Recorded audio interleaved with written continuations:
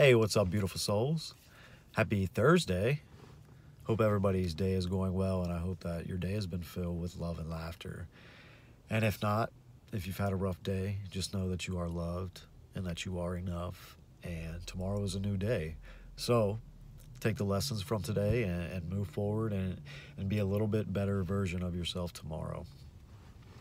Today, I wanted to talk about the physical body and how important it is to take care of your physical body, not only to be physically healthy, but to also be mentally stable and spiritually abundant.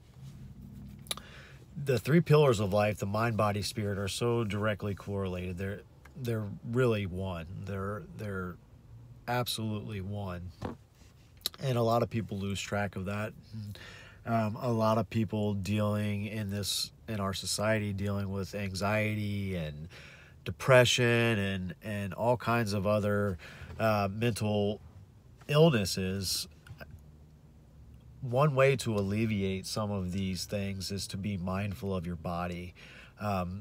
Anywhere from the amount of oxygen that you're intaking in your normal breathing, your unconscious breathing, being conscious of your breath, being conscious of your water intake, being conscious of your posture. That's a huge one that people overlook, that not only helps you physically eliminate some of the aches and pains in your shoulders and your neck and your back, but also mood-wise. If you notice or you're mindful of somebody with depression, or you suffer from depression yourself, bring your awareness to the posture that this person holds. It's usually shoulders slumped forward, almost in a defeated posture. So your posture directly correlates with mood, and it can really be a great tool to use to bring yourself out of said negative moods, or whatever it is that you're battling mentally.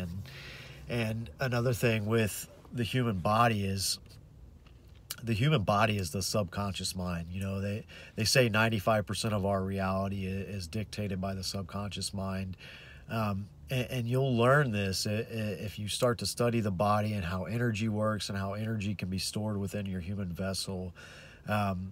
It's really, really a profound thought and a profound finding, if you will, because we've got to understand that not only taking care of our physical body for the physical aspects of it, but taking care of your physical body for the spiritual and the mental aspect of it. Because when you go through a traumatic event and you suppress said traumatic event, that doesn't go somewhere back of your brain. It goes somewhere in your body. That energy is stored somewhere in your body, even if it's not physical abuse that has created the trauma.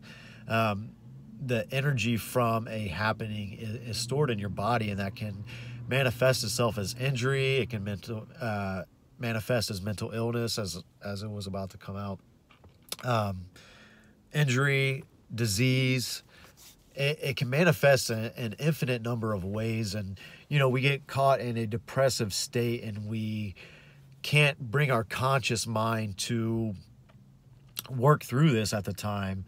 A great way to start to work through it is to start to unlock your body and unlock your muscles. Because when I first started my awareness and my health journey, after my back surgery and after my father dying, I really dove deep into different things, and had some wonderful teachers along the way to teach me about the body and how unlocking the body also unlocks the spirit and the mind, and vice versa. All three are interchangeable because they are all one. So one tool that I used for my physical body is a foam roller. And for me, I learned the hard way about the subconscious mind being the body is when I first started to use my foam roller. There was a couple points in my hips and my lower back that I would roll out, and it brought me tears, and it brought me heavy negative emotion.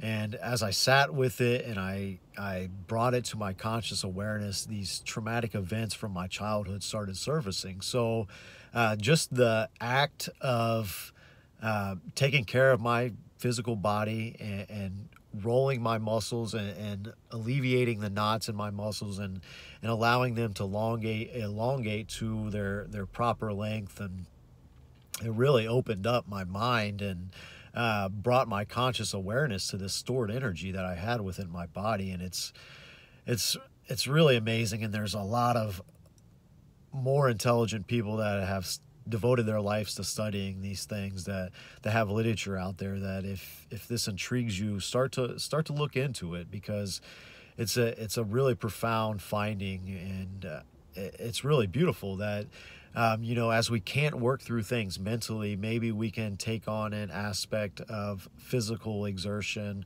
as far as exercise and conscious breathing and these things that can help us mentally surface and move through these happenings so that we can unlock our minds as well. So I hope this helps. I hope this just brings awareness to how important your body is, and how important your posture is, and how important your breathing is, and how important your physical fitness is in general for your mind and your spirit. Because when you take care of one, essentially you're taking care of all three, and it can help you unlock the other two. So I love you guys. I pray for all of you, and I hope that you guys have an absolutely wonderful evening or day or night, or wherever it is that this message finds you. I hope that you are able to be present and you have an absolutely magical day.